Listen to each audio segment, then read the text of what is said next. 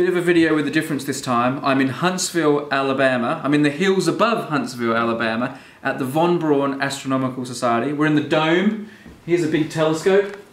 You can't actually see the stars at the moment because it's not open yet, but we'll be looking at the stars later. But before we do that, I want to show you a few other stars. Have a look at this. This is the old original journal that they used for people who would come and visit the Astronomical Society. Back then, it was actually called the Rocket City Astronomical Association. It's changed its name since.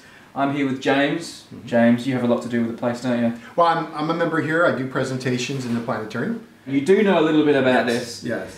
And I am particularly interested in this because I'm a bit of a space buff, as you know, and a really important guy in the founding of this association, this society, is a guy called Wernher von Braun. Right. Who's this guy? Tell everyone who Wernher von Braun is. Well, basically, Wernher von Braun was the chief designer of the Saturn V rocket, and actually the Redstone Rocket, and was headed up the Army missile team agency that was here, and then transitioned to heading up NASA for a period of time until it went to NASA at headquarters in Washington, D.C. So he was like a genius rocket designer. I mean, a lot of people say it really is him who had a lot to do with getting man on the moon. Right, absolutely. They say most likely we wouldn't have gotten there in the time frame that was Kennedy had challenged us to be there if it wasn't for him. And when he wasn't putting man on the moon, he was here looking at the stars. That's right. On this very spot. Absolutely. And if you don't believe me, well, you're going to have to believe me because we have got here.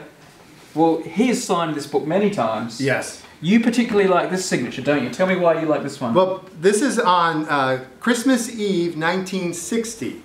Basically, who's logged in here is his youngest daughter, Marguerite, and she wrote next to her name, Merry Christmas, and right behind it is the oldest daughter, Iris. She was 12 at the time, and then Wernher von Braun. So on Christmas Eve, he brought his daughters up here to look through the telescope. Look at that. Perfect Christmas present. That's right. That's right. That's not my favourite signature in the book. There are two others I particularly like. Because obviously Wernher von Braun, this is a pretty influential guy.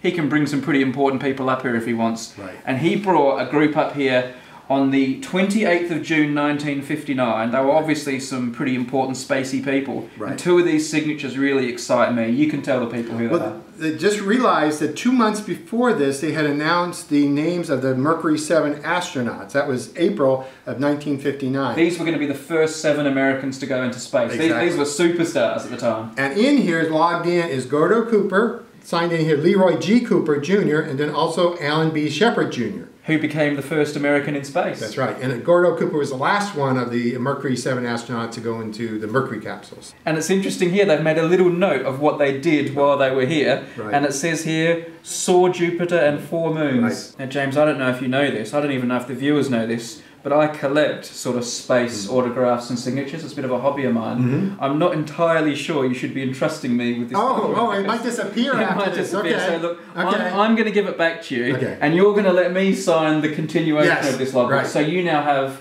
a slightly less valuable signature to add to your collection. Anybody that comes to our planetarium shows can also sign in our logbook and be part of our log that includes Wernher von Braun. And you now. And me too. Yes. Thank you very much for showing me this amazing document. It's a wonderful object. Thank you. This is something I rather like because it's a working preparatory drawing, and you can see it's covered with bits of paint and oil and string and all manner of things. No offence, but it's a bit of a mess. It is a bit of a mess. It's fantastic though. Tell me the story.